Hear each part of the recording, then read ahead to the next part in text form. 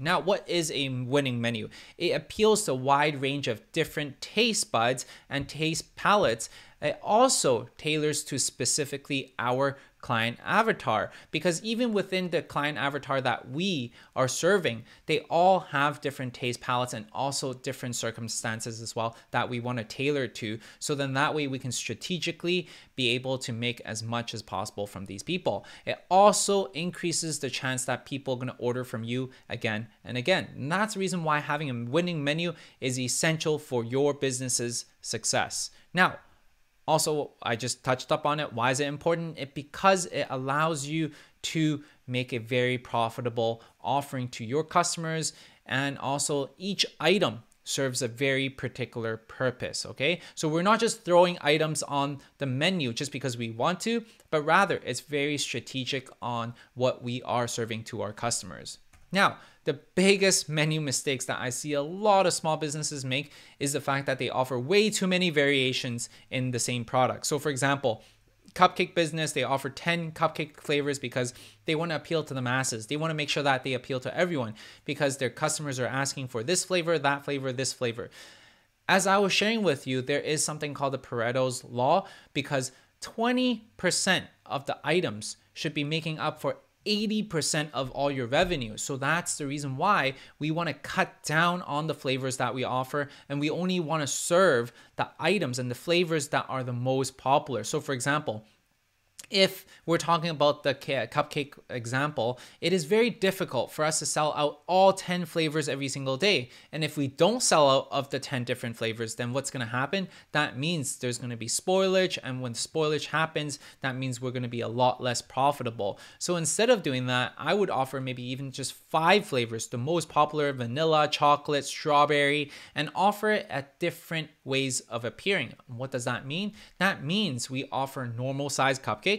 We have cupcake in a jar to go, and we have mini cupcake samplers. So basically you're offering different variation of the same product, not just different flavors. And that way you're going to appeal to more people. Now we're going to be talking about the 4 different menu items you would need to shape your winning menu. First up, the hero item. This acts as a baseline pricing for your whole menu, okay? How you decide to show up with your customers and in front of them. And if you haven't already done so, go back to the previous lesson. We talked about competitive analysis to see what your competitors are charging and how you're going to be able to stand and where you stand within this whole market, right? So after you figured out, hey, you know what?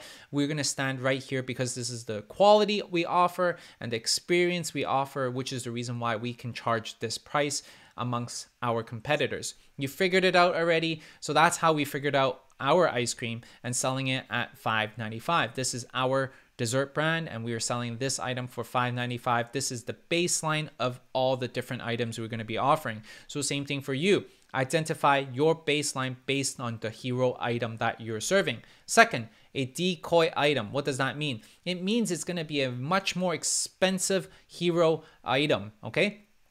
So for example, make your hero item look way more attractive than it is, or you could bundle with a bigger variation. So for example, a $30 gold flake ice cream.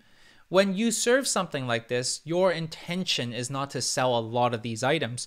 Rather, this acts as a decoy, okay? When you put a $30 gold flake ice cream against a $6 ice cream that looks like this, in relation, when people are comparing, this becomes very attractive as a hero item versus a $30 ice cream cone like this. And that's the reason why you would want to have a decoy item, because it just makes your hero item look that much more attractive, okay? A pro tip is that a lot of small businesses actually price really high to lead their customers to believe their main item, their hero item, is an amazing deal. So for example, us in Vancouver, we have something called the Steveson Pizza.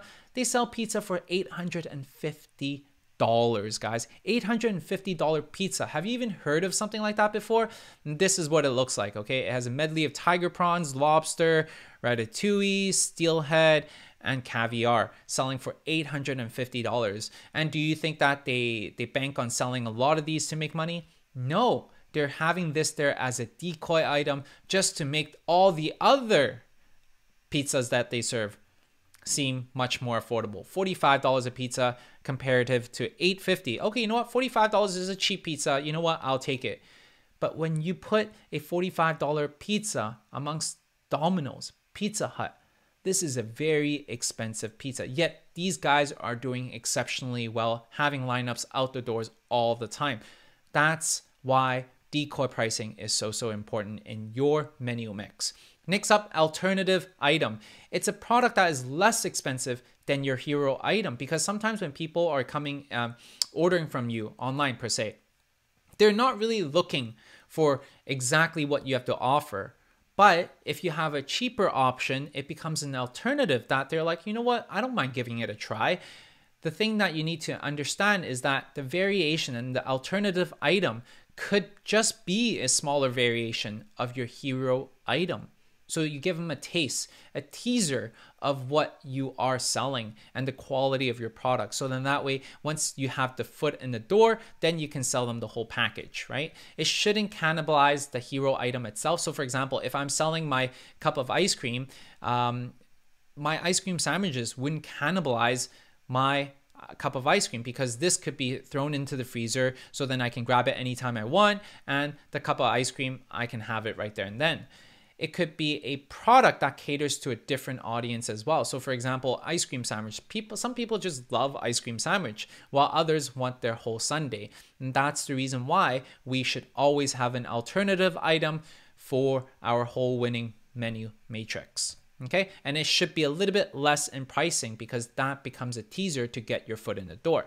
Next up, upsell item. These are add-on products to increase your order totals. Okay, these are complementary items. That is an easy yes, right? So think about if I were to order an ice cream and someone's telling me, hey, you know what, do you want to add a toasted marshmallow for only $1.95? Sure, it's only $1.95, why not? And that's a really great piece of upsell item that's going to bring your total value up, and you're going to end up making more money by having upsell items that are an easy win.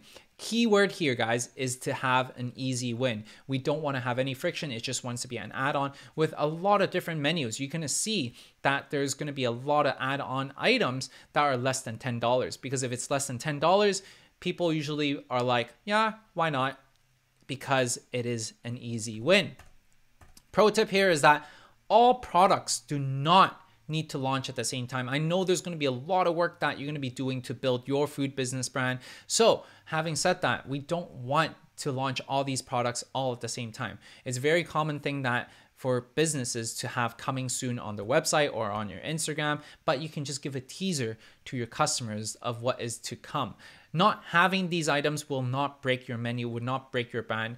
And I'm just sharing this with you so then when you're ready, you can launch these items and plan for it. So what we've done with Bulbasaur, our case study to showcase to you, is basically having different items and writing down the strategy, writing down the prices, the description of what we're offering, and the product name, and whether it is a hero item or just basically a decor or an upsell. So this is a really great case study for you to actually learn from. Once again, go into the resources below, download it, and actually read through this as an example. So then that way, when you are doing your own, you can determine your menu items with your prices. Also, you should get organized with the menu pricing template. Once again, in the resources below,